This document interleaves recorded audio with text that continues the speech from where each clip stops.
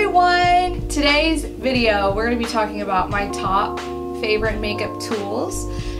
So this is brushes and sponges, and I thought really long and hard about this one and I went through all of my collection. I have a lot of makeup brushes. It's kind of embarrassing, but it's part of the job, right?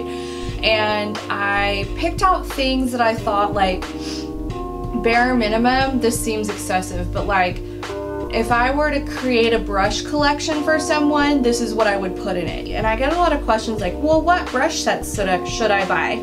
And honestly, I haven't found a brush set that I'm completely in love with that has everything that I need. So I personally prefer to do more of the individual brush route. Like, I've bought a bunch of brush sets before and like I don't use like 4 of them. I'd rather spend my money on something that I know I'm going to use individually rather than having all these extra brushes in my collection that don't ever get touched.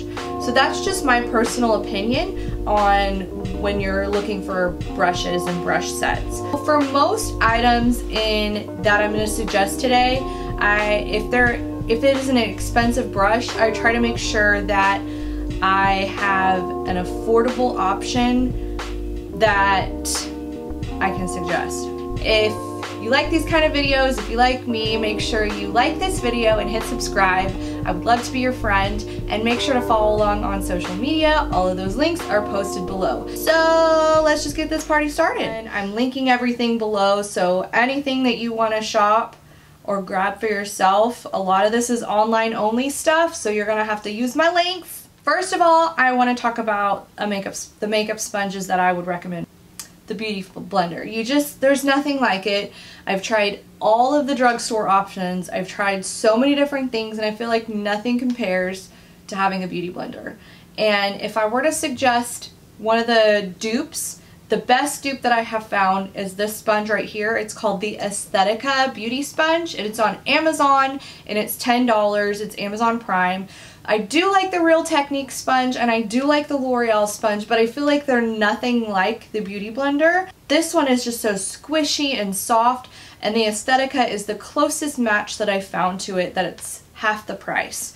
So if you're on Amazon Prime, 2-day shipping, y'all, grab this one. With the Beauty Blender, what I do is I run it under the sink, squish all the excess water out so it's damp, and then I use it for foundation or concealer, just dabbing it around the face or under the eye like that.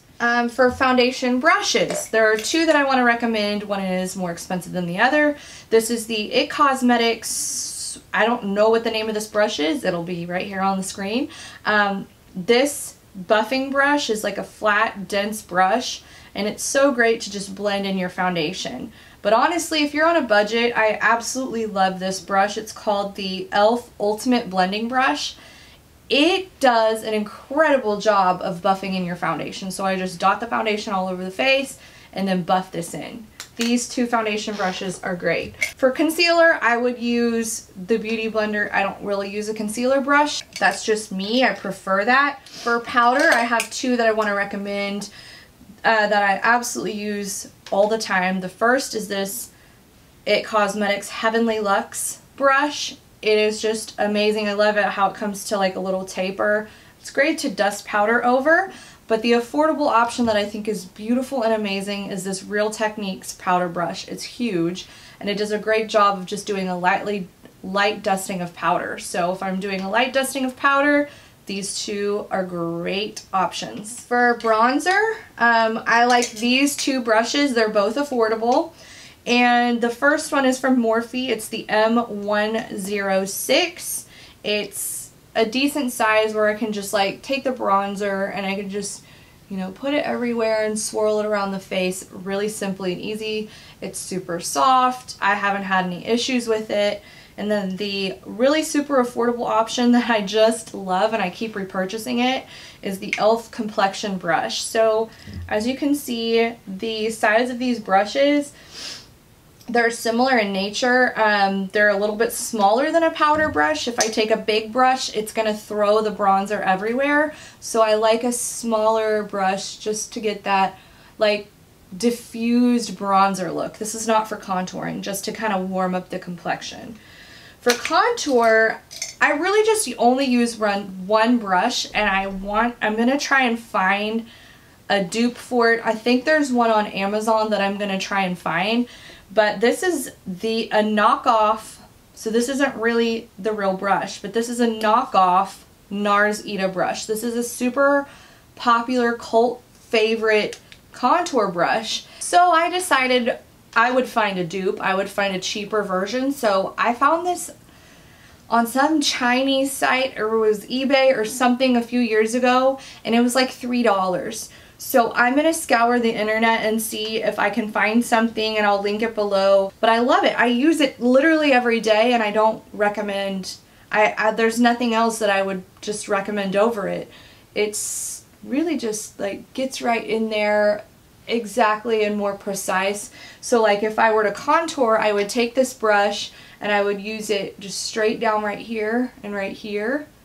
And then I would take like this bronzer brush and I would diffuse it out if the line got a little too harsh, so I would take it and kind of swirl that around. For another brush that I use for different things is this e.l.f. blush brush. I love this brush. A couple things that I do with it is I'll like set powder under my eyes if I don't want to use, like this is a really good option to set powder under your eyes or specific spots.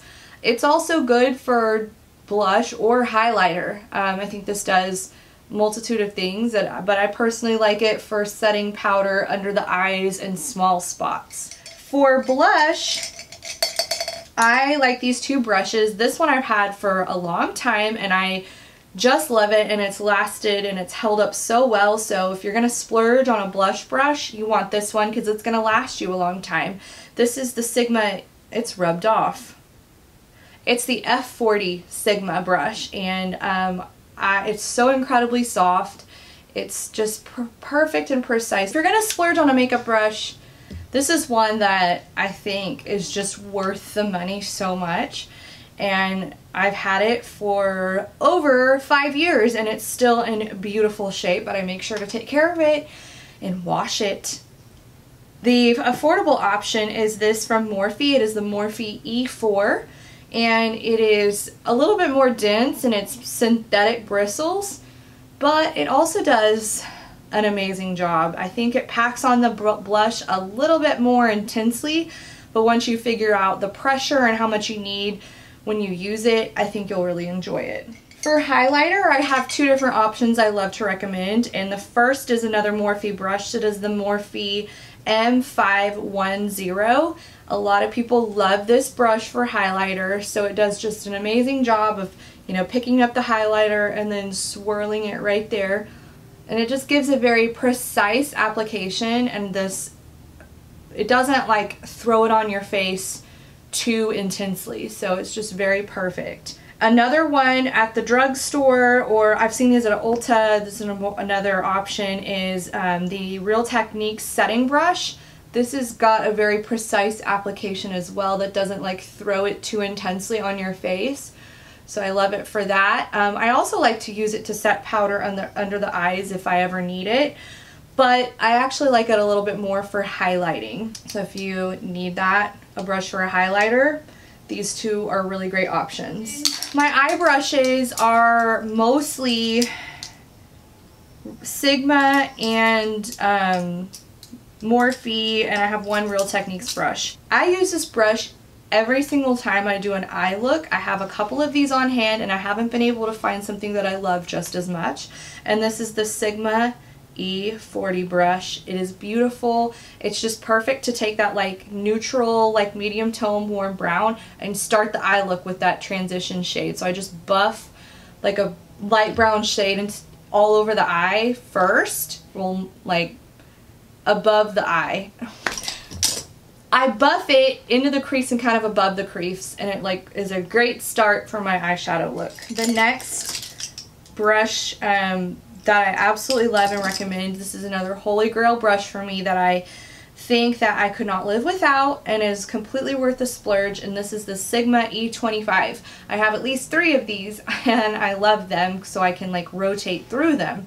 Now this is good for any kind of detail, or not detail, but like anytime you put a color into the crease and want to buff that out and blend it, this kind of like fluffier white natural hair brush is perfect for that specific thing that you're doing. An affordable option to that is the Morphe M433. These brushes are very similar. I feel like the Morphe, I like the Sigma a little bit more. It feels like a little bit more higher quality of a brush to me. But if you're on a budget, the Morphe M433 is a budget option for that part when you're doing your crease work for your eyeshadow.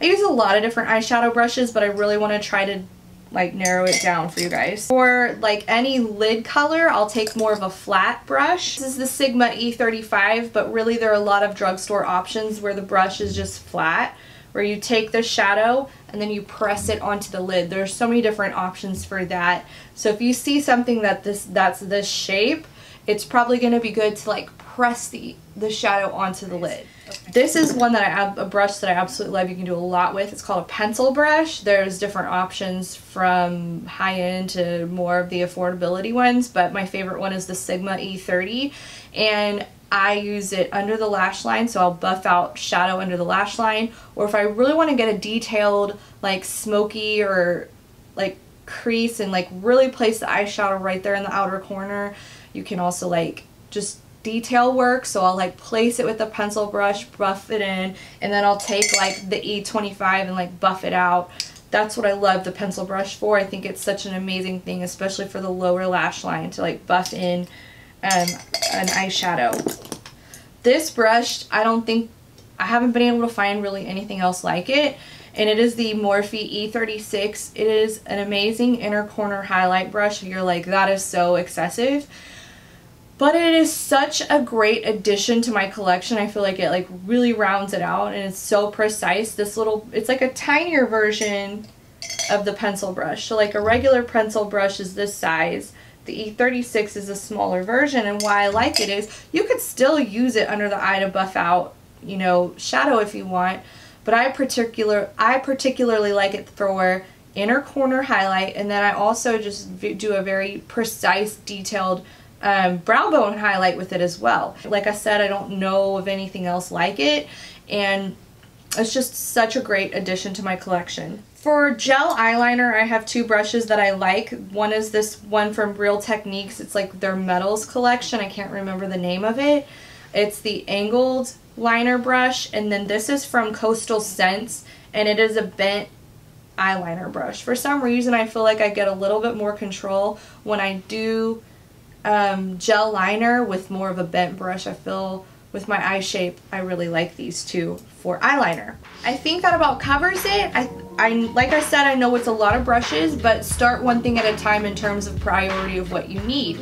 If you are not an eyeshadow girl and you only like want to use one eyeshadow brush, I would recommend the E25 or the Morphe M433, just because I feel like you can do a lot with this one brush.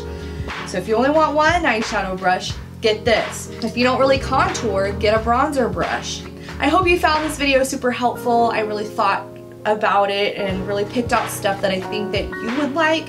But just let me know if you have any questions. I'll be happy to answer those for you. And as always, make sure to subscribe and hit thumbs up on this video. I really appreciate your support, and I would really love for you to do that for me if you enjoyed it. I will just see you guys next time. Hope you're having a great day. I'll talk to you soon. Bye!